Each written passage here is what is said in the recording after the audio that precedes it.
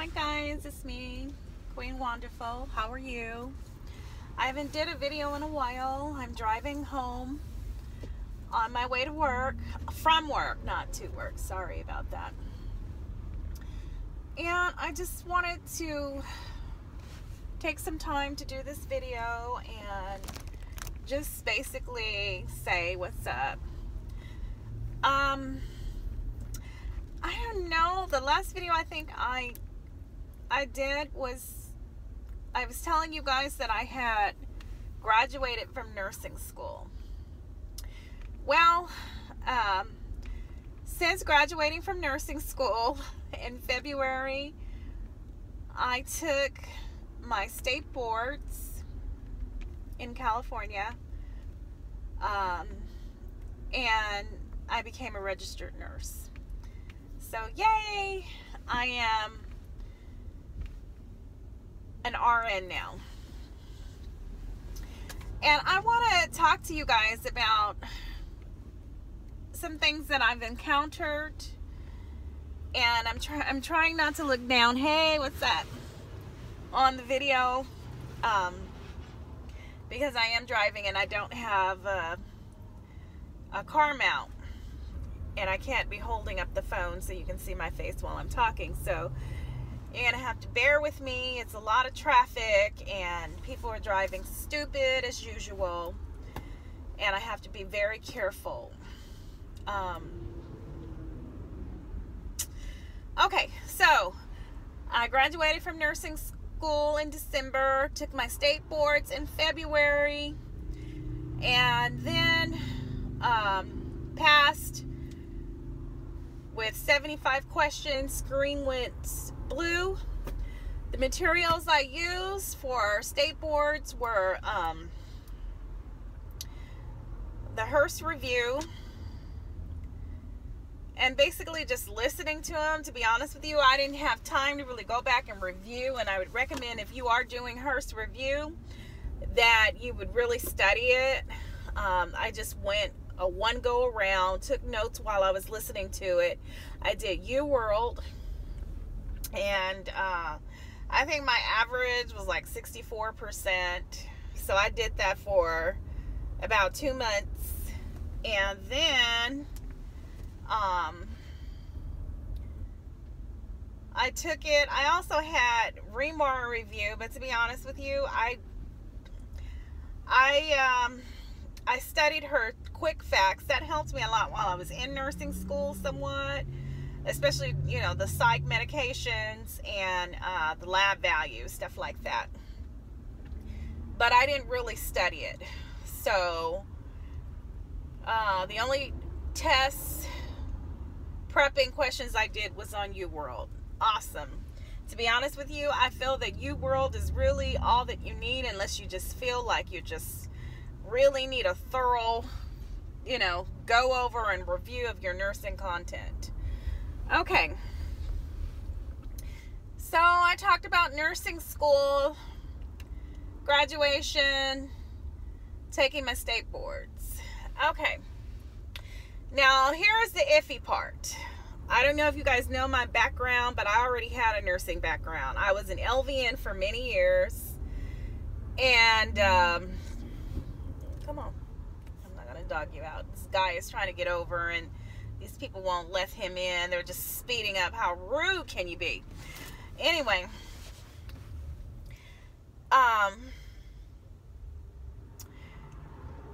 Okay, so where was I at? I'm sorry. So now he's finally getting an opportunity, and this heifer's speeding up. How dare you, you rude heifer. Anyway, so like I was saying, I'm sorry, I keep saying anyway.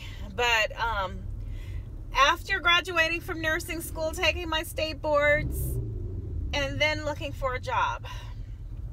And as I was saying before, I had a background in nursing. I was an LVN for many years. I took, my last 5 years was in case management, utilization review type of case management. And, you know, but I put all that on my resume. I'm here to tell you, I applied everywhere when I graduated. Everywhere. I got very few phone calls back. I mean, very few. And I remember it broke my heart because one of the places that I practiced, did my clinicals, they had an RN residency, ICU, ER, and all of that stuff. So I was like, oh yeah, I did my training there. I'm pretty sure I should get in there. Your girl got denial letter after denial letter after denial letter. And I wouldn't say I got bitter, but I'm like, Lord, what's going on here? Is it, my resume? Am I doing something? And so I was like, give me discernment about what's happening here. Why am I not finding any work? And whereas a lot of my classmates, they were getting hired. Even before they took their boards, they got, what I called then the good positions. And so I was like, well, maybe my resume or my something, I can't even get in the door for an interview. And my best friend is mixed. She's half white and half Hispanic. And she just told me, she said, you know what, LaWanda? I hate to bring this to your attention, but I think your problem is your name. Because, my name is very ethnic. And then, of course, I'm about not lying about my heritage or anything like that. So, of course, I pick the black box or the African American or, the cultural one. And they say that they're not supposed to use that against you. So I'm like, okay. And then when she said that, I was still kind of hesitant, like, no, I don't think that. Maybe blah, blah, or maybe it's this or that. And then I had another classmate come to me. And she says, I don't know how such and such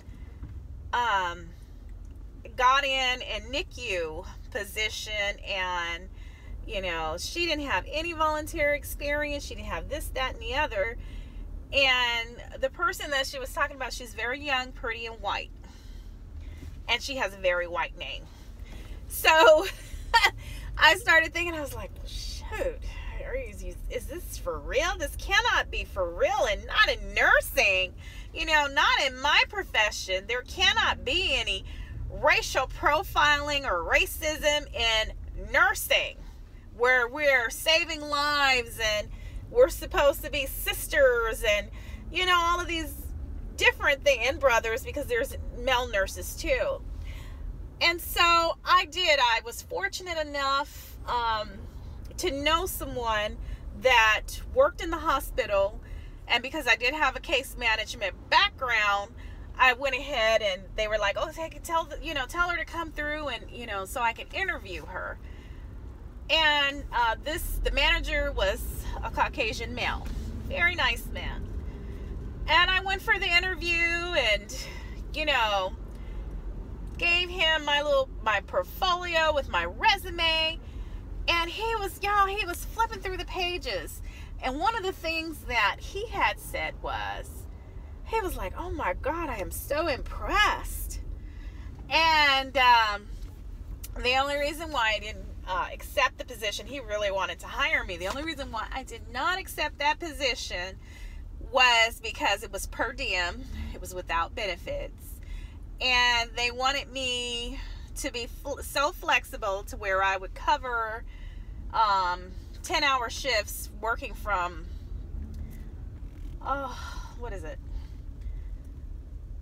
maybe 3 in the afternoon to whatever time it ended. So it was like a weird thing. And I was like, no, this is not what I want. So I declined. And one of the things he said to me before I left, he said, anybody who hires you would be so lucky to have you.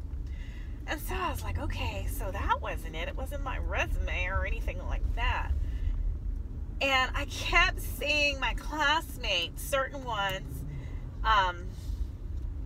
posting on Facebook, yay, I'm an ER nurse, and I'm an ICU nurse, I'm a this nurse and that nurse. And I was like, I'm still not getting anything. And then finally, I got a call for working in a long-term care facility as an RN supervisor. And I went there, and he hired me on the spot. That should have been a red flag right there, but I was like, okay. He hired me on the spot. I worked there. I think I had 5 days of orientation, even though I've been an LVN before. However, this kind of being an RN supervisor is just totally different. And then I had the administrator was the owner's son, and he was only like 26, 27. My DON, he quit 2 weeks after he hired me, so there was no mentorship or anything, and I was learning and taking directions from LVNs. So that didn't set well with me. I felt like it was somewhat unsafe, and I stayed there for about a month, and then I left there. So here I am again, unemployed, applying even out of the area. I was applying for jobs up north. I was gonna do like a travel nurse position as for case management because I had that background, and I was like, well, maybe I'm gonna have to work per diem because it seems like I'm having a difficult time finding work. Even the interview, I mean, these people were not even calling me back. I was getting denial letters for new grad positions for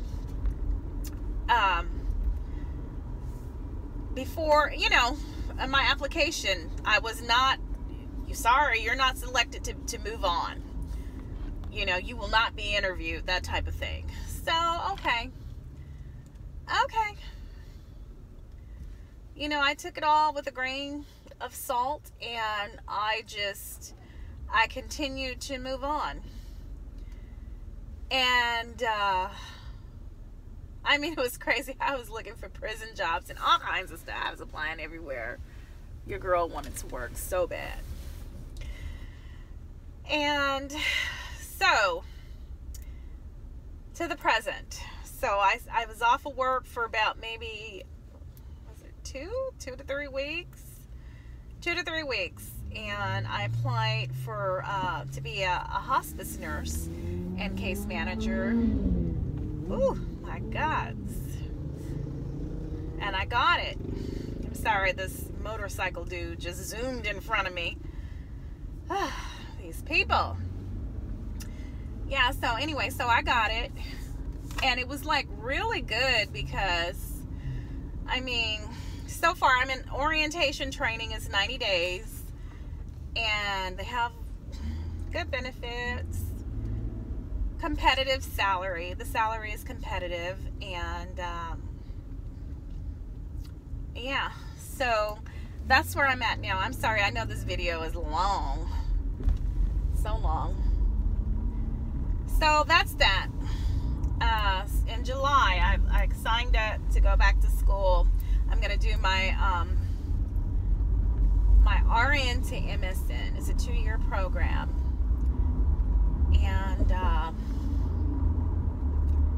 yeah, then after that I might do a FNP or something. I don't know what I want to be when I grow up. So anyway, so I graduated and I bought me a new car. So that's what you're seeing. I bought another truck, and I'm giving Aaron my other car. So I'm excited about that, and I kind of like being out and about in the field and going from, either we visit patients in the facility, like boarding care, nursing homes, and sometimes the hospital, acute care facilities. And the only thing is end-of-life care, and you know, it can be sad if you're not comfortable with death, or just the very thought of a patient dying is very difficult. So what I do is I tell myself, okay, death is a part of life, and we don't see children, so that's really good. You know, we don't have to see the kiddos, and I don't think I could handle taking care of a dying child. And it's really nice that the hospice that I work for, they have music therapists, chaplains, social workers. So it's more or less like you're taking care of the whole patient, you know, which is very exciting. Anyway, guys.